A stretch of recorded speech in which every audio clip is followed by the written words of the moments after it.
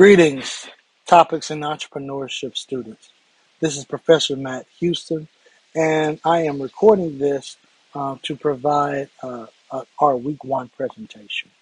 We had some technical difficulties Tuesday in terms of creating our live Zoom program, Zoom class, and so this is my attempt to at least provide you context for what our plans are for the 5 weeks that we will be together, as well as providing an interview of an entrepreneur, Mr. Richard Thomas, who is the CEO of the Island Spot and the Island Spot Villas, the place that I am currently in Trelawney, Jamaica, at the Silver Sands neighborhood villa area. So you will see several clips of one, our initial PowerPoint presentation, only the first 20 minutes or so of that presentation, and then you'll see an interview with Richard Thomas. Please pay close attention to both the introductory presentation and the interview, as all of the material are prone to or subject to being either on the quiz or on the final exam at the end of the 5-week period. I hope you enjoy. And again, my sincerest apologies. We are going to work on this problem here so that by next Tuesday we can have a live class. Thank you all for your understanding, and see you all soon. Peace. I want to welcome you all to our class. This is our first week of summer one, and I am thrilled to teach you all about topics of entrepreneurship. Some of you all have been in my classes, either in leadership or in entrepreneurship. This class, 4560, is a little different in that we are going to discuss specifically in a more academic manner the characteristics and traits of entrepreneurship and different types of entrepreneurs.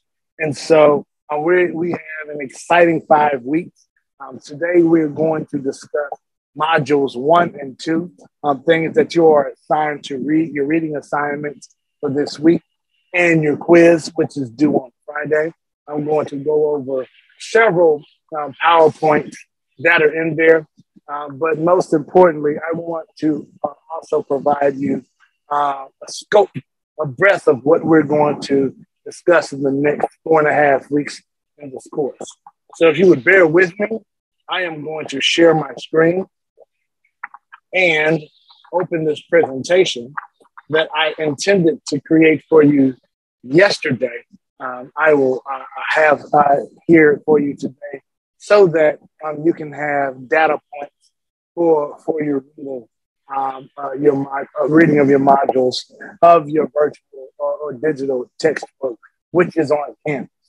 And note, in order to read the chapters on your textbook, the modules are labeled on Canvas, but they are requiring you to activate the link in Safari or whatever web browser you're using to access the free educational information on your textbook.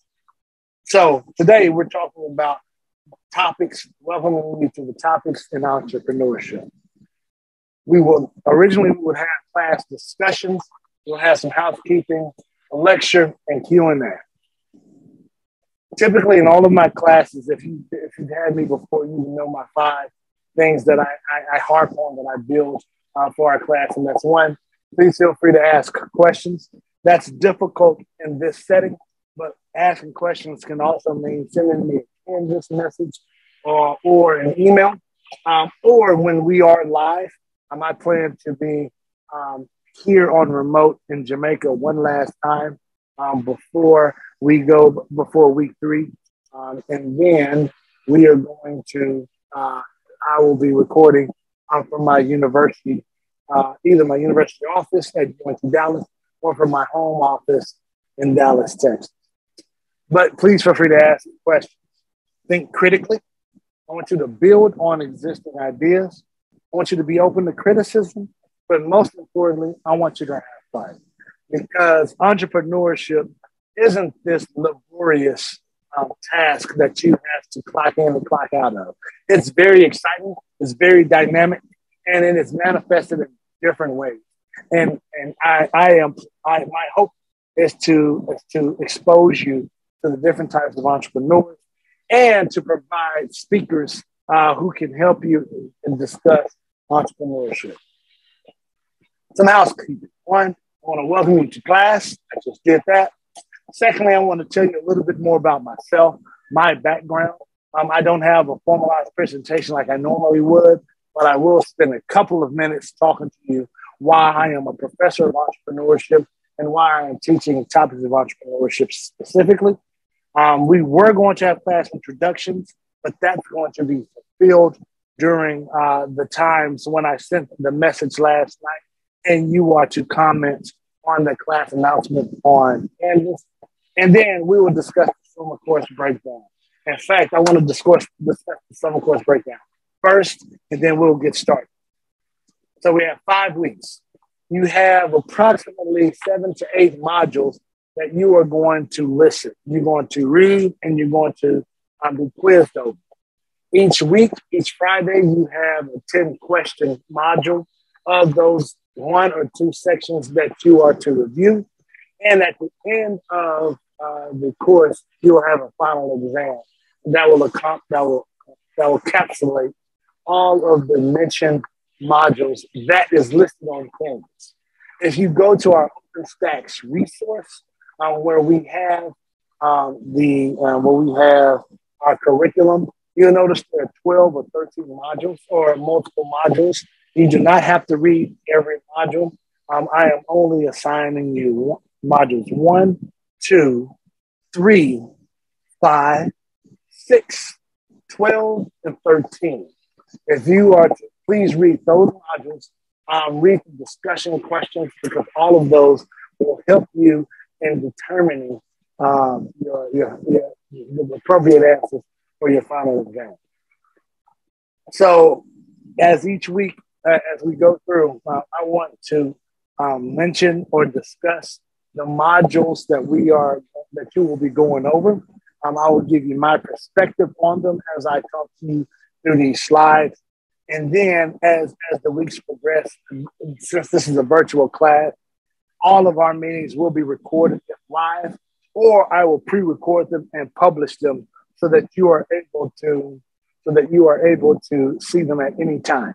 So please feel free to take a look at them on YouTube. I will provide you the link every week on Canvas so that you can access our class lectures. All right, a little bit about myself.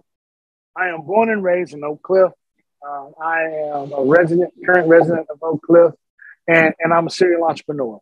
You will see in your textbook that a serial entrepreneur is an individual who constantly or creates multiple businesses, develops them, and either sells them as a sunsetting process or rebirth them as different entities. And so I've been doing this officially since 2004, my sophomore year at Southern Methodist University. But I've really been an entrepreneur since I was 13. Some of y'all have heard that story.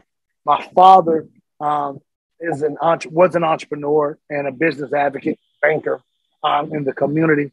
And instead of paying me allowance after my 13th birthday, he loaned me a lawnmower and gasoline so that I could cut neighborhood yards. And so by doing that, I built my entrepreneurship bug. And I did that throughout high school. I did that as I sold candy. I would buy candy from Sam, sell it at a profit, or I would raise money to get uniforms for my band, high school marching band trip. I would do those types of things while cutting yards and doing odd jobs around the neighborhood to gain money. And when I became a student at SMU, I was approached by an individual who wanted to start a tutoring company helping kids in mathematics and science. And I became his first executive director. That company, we developed, it was 4 of us originally in 2004, and we built it to to house about 1,000 students at one time. 100 tutoring 100,000 students, employing over 600 people in 16 different markets across the country. And I was over training. I was over the community relations with the independent school district. And I also created modules to ensure student success at the school level. And so all of those things helped me build my skill set as an entrepreneur. And I share that with you as a professor now at the University of North Texas at Dallas.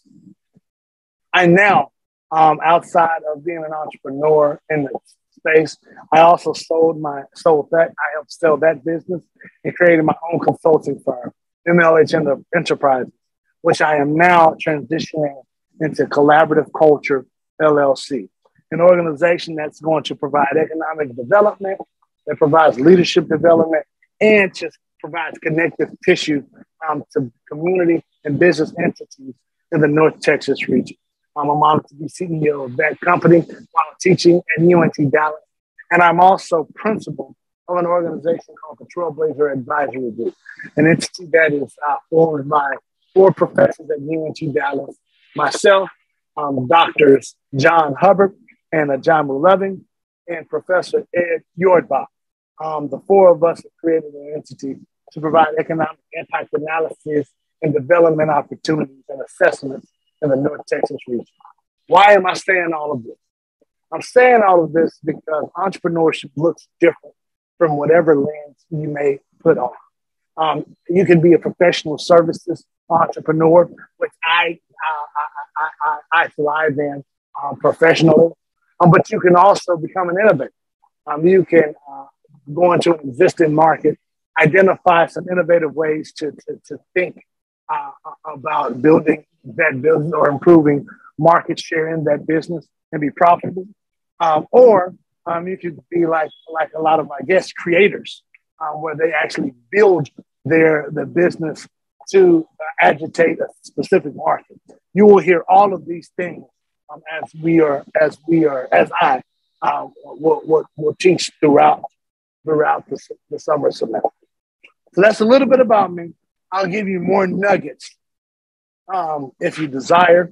And please on this note, if you have any questions or you want to ask me questions, please feel free to comment or to make a comment on the Canvas post that I will have for you all, an announcement rather that you will have with this link of this YouTube. All right, so I'm going to quickly go over learning objectives for modules 1 and modules 2 to guide and navigate you through the purpose of why we are having this class. Now, note, I don't want to just read these slides because all of these figures and these diagrams are in your curriculum. What I want to do is interpret every slide based on my understanding so that you can have a breadth of knowledge or a different perspective as you are reading. All right. And so for modules 1.1, entrepreneurship today, we're going to define the entrepreneur and entrepreneurship. We're going to describe the types of entrepreneurial careers and lifestyles, but we're also going to understand entrepreneurs and as problem solvers and explain current factors driving the growth of entrepreneurship. Finally, we're going to compare the differences and entrepreneurial opportunities from around the globe. First, the definition of entrepreneur. The entrepreneurship definition is the activity of setting up a business or businesses. 2, taking on financial risks. And 3, hopes for a profit. So it's a 3-step process. You have to 1, set up a business, 2, invest and take on financial risks personally or through whatever engine that you choose, in hopes that you 3, make a profit. Because you can only, in order to be successful and to be in perpetuity in entrepreneurship, you must maintain a profit. We'll talk about that later this semester. One quote that I like is an entrepreneur always searches for change, responds to it, and exploits it as an opportunity. That is by Drucker.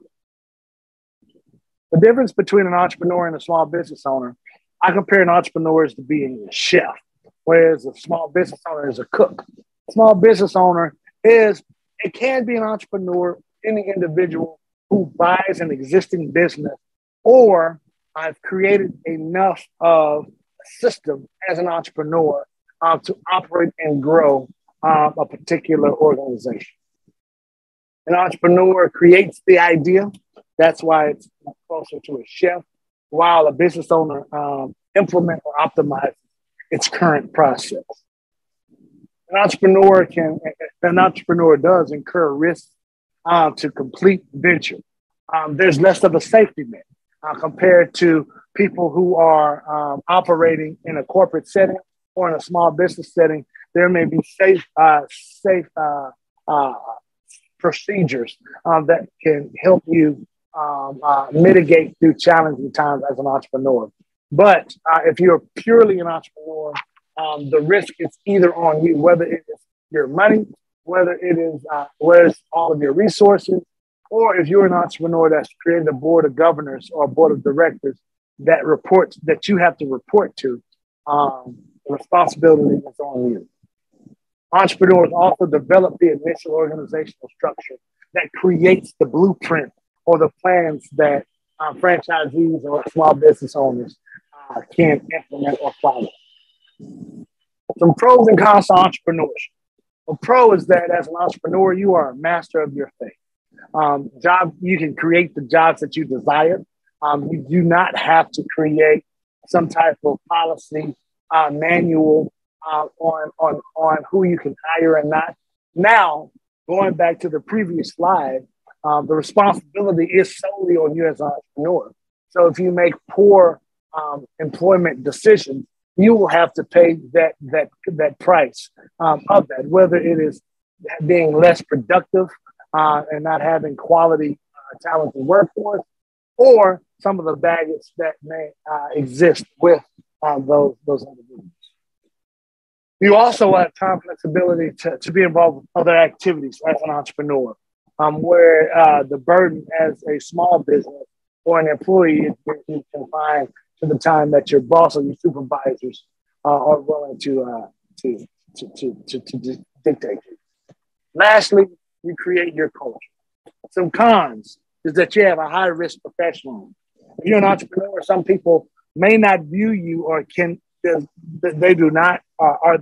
are not able to label you in some particular order as an entrepreneur, in the business structure, as a professional. And so that can be frustrating at times. Another con is that entrepreneurship is highly volatile. The highs can be very high, but the lows can also be very low. I've experienced both in my life, where I've made 7 figures and I've been broke for months on end. That happens, and that's real. The burden is on the owner for the most part, and you can run the risk of larger companies or entities becoming hostile competitors and try and attempt to take over your business. The characteristics of entrepreneurs: they're passionate and motivated. They're not afraid to take risks. They have self-belief, hard work, and discipline, dedication. They're adaptable and flexible, and they have a lot of product and market knowledge. They have strong money management. They are effective planners. They make the right connections, and they know when to exit. Exit preparedness, which we'll talk about, whether you sunset a business or you rebirth it into a new entity. And you'll see that in your chapters. Now I want to discuss the 4 types of entrepreneurs. You see this on table 1.1 in your textbook. 1, you can be an innovator. That means you find new approaches, methods, or products that add value through solving a problem in a unique manner, right? So, for example, if someone James Naismith created the game of basketball, there could have been an innovator that is familiar with basketball, but noticed that the leather on the basketball is not durable. So they could create a business to create a new type of basketball to innovate playing. That is the definition of an innovator. They did not invent the game of basketball, but they innovated a system that the sport is using to make it more appealing. You can be a creator, and you're going to hear from a creator later on this call. And that is someone who can make something new or see a problem that people have not noticed. I won't. I will not give you an example there because you'll have that soon. You have market makers who are innovative and reinvent their market from a future perspective by asking what the market could evolve to. Those are typically forward thinkers. And marketing, those are the early adapters typically. And you have expanders and scalers who seek out opportunities to expand upon previously created methods, processes, or products. Right? This is a figure of nations with the most attractive entrepreneurial ventures by GDP. As you can see, the United States are number one, and then a lot of really developed countries, Western countries, are following them, whether it's Switzerland, Canada, the United Kingdom, Australia, Denmark, Iceland, Ireland, Sweden, and France. A lot of these countries that are closely associated with Western capitalism can also create these series of entrepreneurs, as there are professionals and talented individuals who are living within a system, in a capitalistic system, and can seek an opportunity to agitate a market or innovate a particular product. Now, figure 1.5 in your book shows the venture capital activity of entrepreneurship. And if you notice, there are a lot of Eastern countries and countries that weren't in the previous table on this slide. China, India, Israel, Japan being those individuals. And a lot of reasons for that, and this is my speculation, please feel free to comment on the comment section of the announcement, of that is the emerging economies that these booming populations are having. China and India, with having over billions of people within their countries, it's a natural birthplace for innovation and funding for entrepreneurship, so it can catch up with the other countries in the developed world to create those entrepreneurial ecosystems. Now I want to discuss briefly on social entrepreneurship. This is you have a couple of paragraphs in your chapter about this particular entity. I also teach a class in this at UNT Dallas that it will be a great class to take. But social entrepreneurs are entrepreneurs that focuses on a social mission, and that social mission is explicit and central to the core of their venture. Social entrepreneurs can involve nonprofit organizations, NGOs, but they can also be neighborhood organizations that truly want to be a part of the entrepreneurial ecosystem. Now, in lessons 1, 2, we're going to discuss entrepreneurial vision and goals. We're going to define what the entrepreneurial vision is, and we're going to develop a vision statement. Figure 1.7 shows the benefits of mentorship. And finding a mentor can provide you with invaluable benefits. You can have coaching and training, motivation and support, advice and direction, and goals and achievements. Typically in my entrepreneurship 4470 class, I teach about having a board of directors, whether it is a solid accountant, solid banker, solid counsel, or mentors who've been in the field who can assist and give you subject matter expertise on the field that you are expanding to. Those individuals make up your board of directors or the levels of mentors that you can have for your entrepreneurial venture. These are some questions in seeking and creating a personal vision statement. 1, where are you living? What are you doing for a living? What does your home look like? Who lives in your home? What are you doing with your life? Those are some questions that you ask for a personal vision statement, right? You can do the same thing in your business. If you're a CEO of a business, you will be asking those exact same questions because you are creating a living organism. A business is essentially a living, breathing entity that can provide you joy, that can provide you hurt and pain, that can make you profitable, and that can help you build systems, or that can help you go bankrupt. And so you really need to know why you're doing it. Again, you'll hear that from our speakers, our entrepreneur for this week on there. Greetings, Topics in Entrepreneurship class. Again, my name is Professor Matt Houston, and I want to record this message because during our live presentation yesterday evening at 6 o'clock, had some technical difficulties. And so my plan of action was to record a message so that you and your fellow students can have access to not only our first week's lesson, but to also give you an opportunity to hear from an entrepreneur. As I am here with my brother-in-law, you'll hear from him later on, but I wanted to show you his face because the spirit of this course is to provide you a breath of what entrepreneurship is that's outside of your textbook. If you notice, your required reading is an online book that's free, right? That you had an option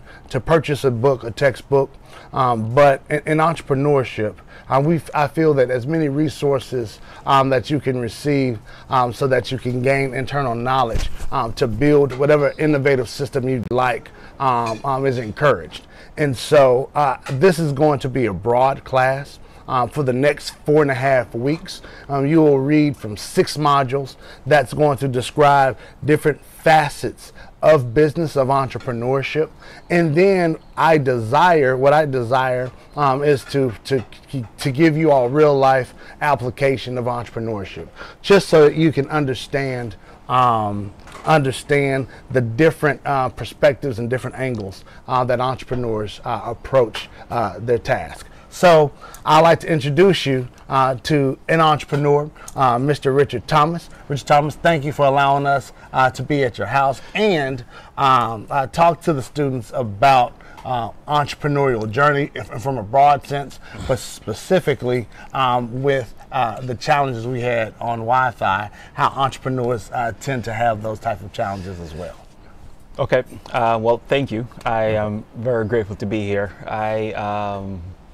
So entrepreneurship is an interesting journey. So to me, the journey is about having your why, having your North Star, as they call it. What you're going after, but also learning to be flexible. Mm-hmm. One of the biggest things I realized that's different from entrepreneurship. So I started off, went to undergrad B school, went into consulting. Right.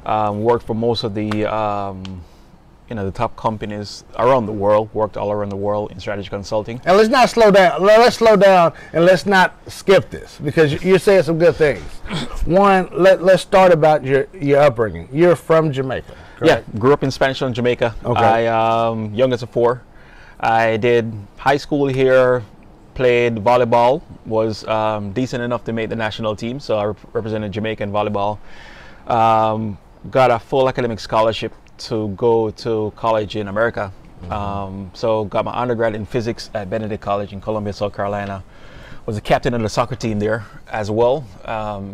After undergrad, was deciding between business and engineering. Right. Got into MIT to do my master's in engineering, but my love and passion for business won out. So I went to Ohio State for my B school.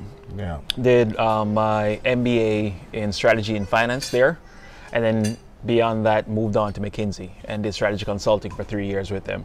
Eventually, I stepped from McKinsey and went to join one of the clients that I had while there. They wanted me to come and implement the strategy we were working on. Gotcha. And that's when I got into dairy in Dean Foods here in Dallas, Texas. And then from there, moved on to their biggest competitor, Borden Dairy. And went up through the corporate ranks to be in the C-suite. Got into the C-suite at 36, so was the youngest pretty impressive C-suite executive. Yes. Okay. So I ran all procurement, managed over $1 billion in spend. led their M&A efforts. And then in 2020, I stepped down to work on my entrepreneurial venture, the Island Spot, full time. Gotcha. Now, I started the Island Spot 10 years prior while I was, right after I left McKinsey and started working for my client. So you were working a full-time job and was being an entrepreneur at the same time, or you at least had the thought and started that road of entrepreneurship? Oh yeah, no, for 10 years I did both. So what was funny is that most people think about entrepreneurship as just a glamorous part. But what was interesting to me... Well, first, we are sitting at your villa in Jamaica, chilling 50 steps away from the beach. Yes, we were sitting at my villa. Okay. But there are some great spots, but there is a journey. Yeah, so the thing is, you don't start at this journey, right? And that's why we're talking about the North Star. Exactly. Most people think about entrepreneurship, and I did a video, a post about this yesterday. Yes. But when they think about entrepreneurship, they think about it as, we're going to create a this fantastic business plan. We're going to, have some capital. We're going to go out and raise a ton of money, and then we're going to jump off, and there we go. We're going to go after this business, fully funded, build a strong team and start to work at it. And that happens for some people. For a lot of others, the story is a little different. Yeah. My story fit in that other bucket. So I started my restaurant in 2010 with a partner. I funded it. The interesting thing is that I had to keep working to fund my dream. Right? So again, we're talking about the North Star. I had my goal of I wanted to change the way people experience Jamaican food and culture. And I thought I could go create a restaurant to start at. Most of these concepts or businesses are more capital intensive than you think. So I had to keep my job to fund my dream. Right? And sometimes that's the path. You're essentially burning the candle at both ends. Yes, which is really hard, but sometimes it's necessary. The flexibility comes in as an entrepreneur is that, you are willing to do whatever is necessary to achieve that dream. And you're willing to pivot whenever any roadblocks come. So I first started, had a partner who was a chef. I was the financing backing, and that failed miserably. But I learned a lot through that failure. I learned, simple things like, even if you create a partnership, you need to document it. I want to create a pause because you said you were the financial backer first. So Yes. you were the business portion of the business of this venture. Yes. Which also means you had to have capital. You had to put your resources down. Yes, I did. Financially. So that means it's not just a dream, but you have to have a plan in order to have resources to be able to implement whatever you'd like to have. Yes, there's a book I love, The Richest Man in Babylon. Read it a few times. One of the things that it talks about is to create an army of golden slaves. And what it means is that what you try to do is use whatever resources you have to start pooling capital. But your job with that capital is deploy it in a way that the capital works for you to grow and create more capital. Right? So a lot of people think about W-2 income as purely and unequivocally as something I need to spend. I look at it as seed capital. I'm going to go to work. I'm going to hopefully create more than I consume. And then that excess I'm setting aside to figure out that this is seed capital to go achieve my dream. Right? So I built up enough capital to invest in that initial restaurant. A lot of times when you're doing your first investments, and this is what I talk about in it, you want to have some seed capital, you want to go out and raise some investor capital, and you want to pool that money together to have a good source of funding to go after your dream. Yeah. I created the seed capital, went out, didn't get anything, so came back and tried to create more seed capital, right? Yeah. And after a while, saving, it's like a snowball. yeah. So you try to save some more, and then eventually build enough to say, okay, now I can go after my dream. I invested it in it, and in most entrepreneurial journey, you may not be successful on the first try, right? Because what you've done is that most plans and most business plans are great.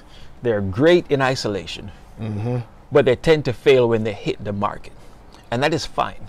Most people think that it has to be perfect the first time around, the vast majority of businesses are not perfect the first time around. Yeah. No. Well, I want us to get back to your journey, but you're speaking beautiful music as an entrepreneur, because it's easy to teach students that, you know, after 5 years, 92% of businesses fail. Yes. But people don't understand why, or people equate failure of business as an inadequacy of a plan or things of that nature, and that's not necessarily the case. You can have a great vision, you can create a great plan, you could even execute effectively, but if the market is not ready for that product, it's still failure. Yeah, and it's not just a market. It could be people issues. It could be partnership issues. Logistics. It could be infrastructure. Yes, and some businesses actually fail, which is funny, while being profitable. Speak on that. Yeah, cash is king. Cash flow is king. If you think about retail, right? I may have a fantastic design for a shirt. I may think of this shirt as being, oh man, this is an awesome shirt. The market's gonna love it. I go out and I find some store to take it. That store is gonna, you know, especially since I'm a new entrepreneur, they're not gonna trust me. So they're gonna be like, you know what? You provide it to us, we'll sell it, I will pay you back in 60 days. Okay, so that 60 days in terms of cash flow between when I have to give it to them, they hold it on the shelf, and even after they sell it, or after I give it to them, they'll pay me for that product 60 days later, right? Or return it to me 60 days later if it doesn't sell. Now you're back up from the store. That's just a retail part. To make the shirt, to get it to the store, You have to pay, yeah. I have to Hire. I have to hire people and convert that garment, whatever I'm doing, updated, modified, to get it to be able to ship it and pay for shipping and sell it to the store. Packaging, Packaging, all of that. transportation. Step back from my part of it. I have to go buy that garment, and sometimes the movement from me getting the raw material to shipping it out to the store, maybe 2 weeks. Let's consider that. It takes us 2 weeks to make the garments, and maybe another week to ship it to them, to their warehouse for them to distribute it themselves. So that's 60 days and another 3 weeks. The next part is I gotta buy it. Now this vendor doesn't really trust me because I'm new, right? So then I have to pay them cash on demand, cash on delivery. So they send me the product. And probably in a premium too. Yes. Because of no relationship. And no scale. So I spent money today, and I'm not gonna get money back. And even sometimes it's even before cash on delivery. It's cash on order, and then they ship it to me. They want to make sure that I'm buying it from them. So say it takes them 2 weeks to ship it to me. So I have 3 weeks to convert it, 2 weeks before they get me the raw material. So I got 5 weeks, which is like 35 days plus the other 60 days that it takes the people to pay me. So I have 95 days of cash to cover. So on the books, technically, I am making a profit on these shirts, and I'm covering all my costs. But I don't have enough runway to cover 90 days float of cash. Right. So I can be profitable, but bankrupt. Because a lot of people, when they're growing, you have to go out and raise more cash to do that. And that's sometimes what kills businesses. So businesses fail for a myriad of reasons. Mine originally failed from a partnership challenge, right? It took us a first year. So we fit that 5-year window where the partnership didn't work. We closed on that and we restarted. I restarted on my own. Same concept, same business, same name, but the first iteration fails. And sometimes people don't realize that even in that 5-year window, you can have a business that fails and restarts with a new vision, a new way, a new approach. And that's what we call the pivot, right? The pivot, power of the pivot. Yeah. You want to learn from what the market and the environment gave you as insight. And then you want to build something that's better the next time around. And that's what I was working on with the restaurants. But the challenge for me in that is that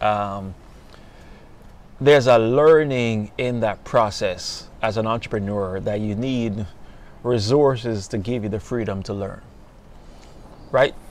So for most people, they think about this as, I come up with a great idea, I get it to market, and I'm gonna get a home run. And if I don't, it's a failure. It's not truly a failure in the general sense of a failure. It's just you got more information that you need to take and go make a better product. But how can people who have been conditioned, quite honestly, since childhood, especially when achievement is tied to some type of success or some type of goal, when they're experiencing this entrepreneurial failure, how can they not correlate that sense of value based on that failure? Because whenever people tend to fail at something, there's something that's on them individually that they need to improve on. Yeah, and that's a funny thing about entrepreneurial journey. And for me, it was also the most humbling thing for me. So it was a duality, right? So I am starting a restaurant and I'm working there. On Saturdays, I have my shift. Sometimes I show up and I'm in the front. Sometimes I have to wash dishes because the dishwasher didn't show up. Yeah. Right? At the Hear exact that, same time. CEO, janitor, all the entire spectrum. Your Yes. responsibility as an entrepreneur. So at the same time of me being a leader of this organization trying to fill gaps, I have a team working for me in my corporate job. We didn't traveling. We forgot about the other. You had to work. It's the same time this is happening. So I am. And you're building to be a C-suite. So you're not Yes. just working at a desk 40 hours a day. No, I'm not working long hours, and And we're not talking about family yet either. No. Okay. So I'm working long hours. I'm succeeding. I'm creating certain things that sometimes you start feeling yourself like, yeah, I got this. I'm comfortable here. I'm succeeding here. But I'm getting humbled on this side. Yeah. Right. I remember one time, me and my wife had planned a dinner at my restaurant. On a Friday night, we were having a live band, and she had bought me a birthday gift. That was my first pair of Ferragamos, and I was Nice. I was nice. I was tight. I was going there Fresh. and got to the restaurant.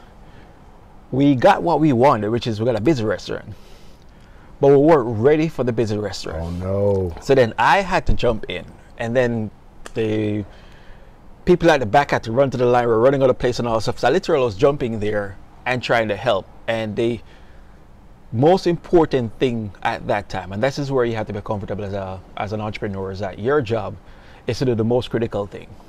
And sometimes you can find people to do it, but sometimes if you can't, you have to step in. The most important thing for the restaurant at that point in time is to have clean dishes. We were busy. We didn't plan for that busyness enough to have enough backup inventory and dishes. So when the dishes are on the floor, people are eating, other people are ordering, you need to have a turn to be able to get there. So I had to get clean dishes.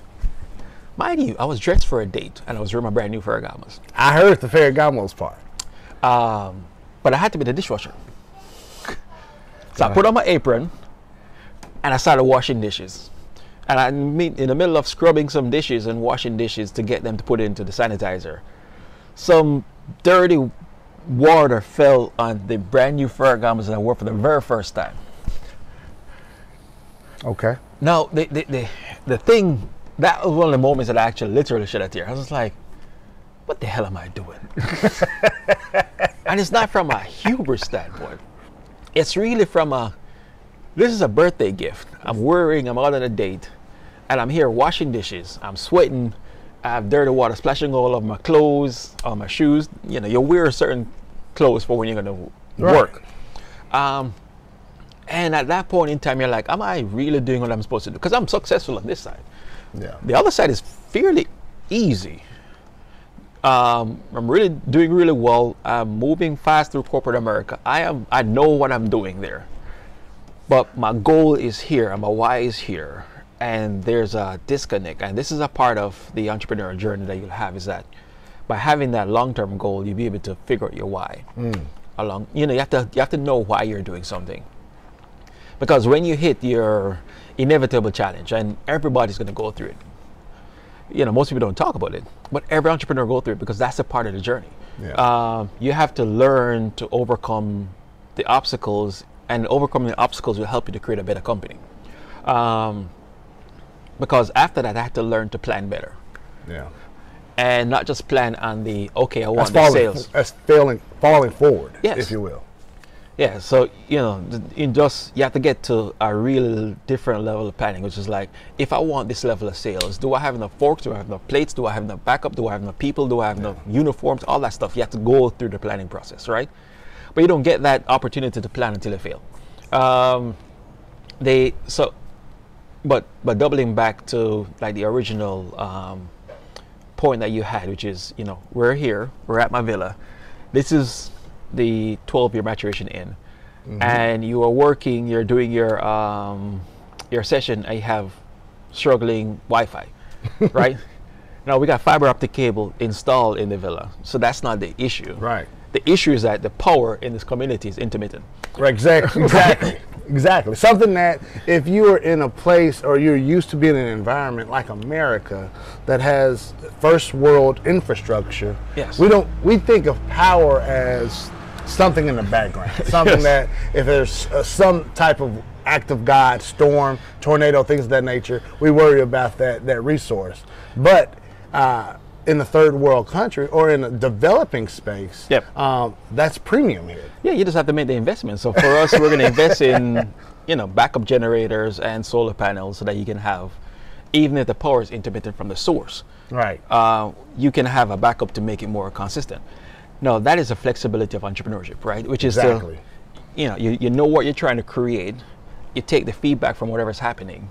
For you yesterday, what's happening for you as a guest is that despite us having the best internet potential here on the island, you still don't have consistent power, right. And consistent power causes challenges. So now we have to go through and figure out how do we solve that problem. And on my end, as a professor, I have choices, right? I can sulk or expect this the Yelp review to be a negative opportunity, saying this internet sucks here, right? Or two, I can have my entrepreneurial mindset and figure ways to communicate with my class in an approach that's still cool, that's still approachable, which is recording something. And whenever we have internet or whenever it's more consistent, I know I can upload things to YouTube if I can't do live recording. So we will make this work. Yes, but that's the entrepreneurial journey, which is as long as we get to the end goal, right? You make deviations along the way, and you just have to be flexible and be consistent in terms of your why and what you're trying to get done. And 9 times out of 10, once you get there, you'll end up with a better product than before. Because now I know, okay, we're gonna have double backup in terms of power supply, right? And that's gonna be something that will be checked off, and then that will make this property better than all the other villas around, right? And then as you keep on doing that, you try to make sure they're elevating the whole process at the same time. So exactly. Well, and you're doing that even in the midst of vacation. We are gathering, and you are collecting intelligence to better your product. Even at the lunch table yesterday, when you were asking us for our candor as to how we can make this place an improvement, and that's not only one admirable, because people who buy their vacation home, you don't have to look at peons and listen to peons about something that they're enjoying, right? Yeah. But you've also identified the talent that's within your space. You have parents or in-laws who are, with their own right, very capable of understanding and assessing things, whether it's on the engineering perspective or a healthcare perspective. You have a superstar as a wife who is also your partner in these ventures. That's amazing. You have my wife, who is your sister-in-law, who is amazing and observing and knowing how to fit things in right places. So you're utilizing your network to improve your net worth as well. Yeah. And so what are some tips that you can provide to our students as to breaking the myth or addressing and navigating this? You can't have your family or your friends be in your business circle. So for me, I think you need to understand your standard of excellence. Right? So a lot of times what we do is we have others define what the quality of the product we receive and the standard of the product we receive. And for us, and it's more challenging in family generally, but if you have a clear definition of what your standard of excellence is, then you have those people self-select into your venture, if you want to help or not, or if you want to partner or not. It's like at the end of the day, as an entrepreneur, you make investments, you spend, you try to invest in products to create an outcome, right? Who you invest with, sometimes people are agnostic to it. Sometimes people are like, I can't do it with family. And sometimes you can actually do it with them, but you have to let them know this is what I'm looking for. Yeah. Right? Clear expectations. Clear expectations. The interesting thing to me is that once you have people around you with a true, genuine passion to want to see you succeed, then they'll try to self-regulate to create a product that meets your expectations. But a lot of times we just don't share the expectations with them. Yeah. I failed at that at first. That was one of my biggest challenges. Like, I love you, I want to work with you, but I didn't tell you exactly what I want. And as I learn over time, it's like I have to be more clear about this is what I want, this is something I want. And for me, I know I can go outside and get it, but even going outside and working with somebody else, they can fail as well to meet my expectations. Yeah. So it's not that I, by default, I'm going to expect it less from my family members. No, I think they can do more half the time because they actually have a true passion for what you are doing. I want to see you successful. But you just have to tell them what that outcome is that you're looking for so that they can, marshal their efforts after that. And that's how I've seen it work well with family members. And without that clear expectation and clear feedback, a lot of times it don't work. So you have to get that done up front. No, that's amazing. I appreciate that. Now, class, again, you're going to see Richard more on this video clip. We are going to, later today, have a tour of the Island Spot Villa. And then you will also be prepared to see a couple of questions related that's germane to this conversation on either your quiz at the end of the week or on your final exam the week of the 4th of July. All right? Richard, thanks again, sir. Thank you. You have a good one. You too. Class, I hope you enjoyed this presentation, whether it is the introductory PowerPoint presentation of our class or the interview with our entrepreneur this week, Mr. Richard Thomas, here at the Island Spot Villa. Again, I apologize for our technical difficulties Tuesday evening. I hope this serves as a substitute for this week. I will continuously work on bettering our Wi-Fi system. We have had the power company stop by and adjust the wiring here externally. So by next Tuesday evening, we should have a seamless stream for class. If not, I will send you all a message and we can communicate that way. And I will I'll pre-record our lesson so that you are able to have that information by 6 o'clock on next Tuesday. Again, this is week 1 of Topics in Entrepreneurship.